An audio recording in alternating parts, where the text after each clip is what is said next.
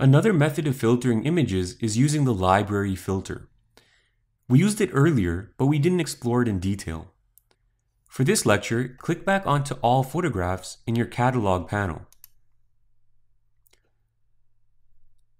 The library filter, located up here, is a great way to quickly filter your catalog using certain conditions.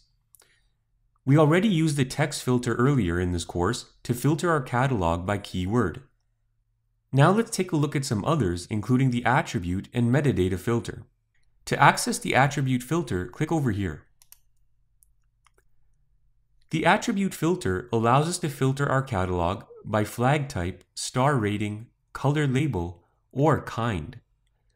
Say for example, we only want to view images with a 5-star rating.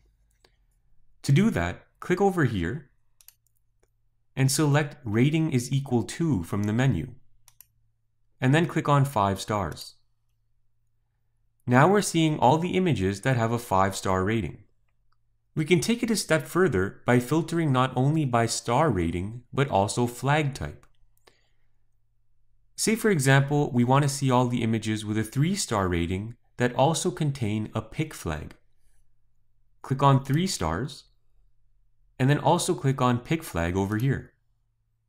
We have 4 images with a 3-star rating and also a pick flag. Now remove the star rating and also remove the pick flag.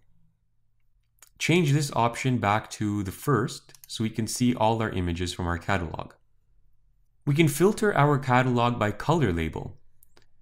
Say for example, we only want to see the images with the green color label attached. Just click the green square here. If you want to add blue, click the blue square. Now we're seeing both. To remove them, just click them again. Say for example, we want to filter our catalog to see if we have any videos in this collection.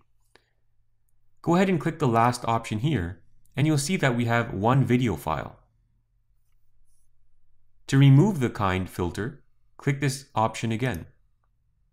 So as you can see, working with the attribute filter is a great way to filter your catalog. When you're finished with the attribute filter, click None over here.